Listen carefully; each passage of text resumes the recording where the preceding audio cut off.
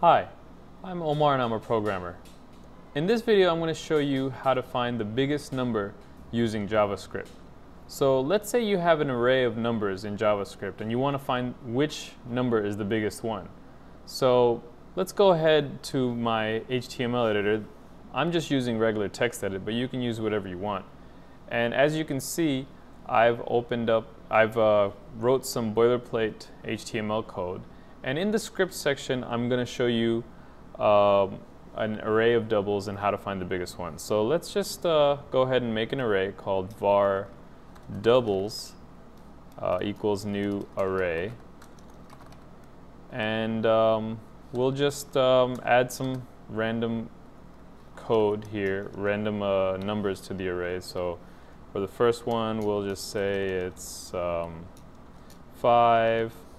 For the second one, we'll just say it's, give me maybe another random number, like 238. For another one, we'll just say 12.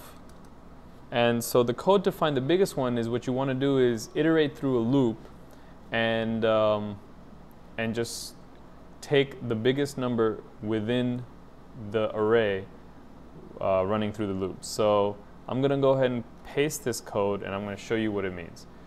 We made another double called biggest and we initialized it to 0. We went through the array of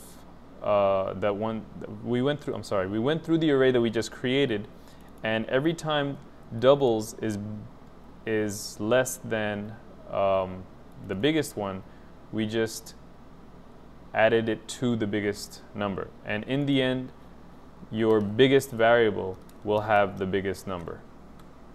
I'm Omar, and I just showed you how to find the biggest number in JavaScript. Have a good day.